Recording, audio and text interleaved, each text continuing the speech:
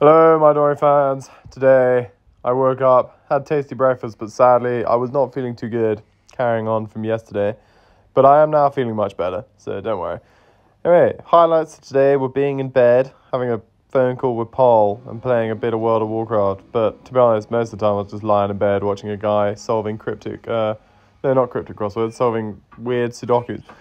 But then Maddie got back, and I put her to work in the kitchen. This is a joke, I actually helped her. And then ate my burrito bowl, and now we're watching some Doctor Who, and then next week starts tomorrow, which seems quite daunting at the moment, but I'm sure it'll be fine when I get to it.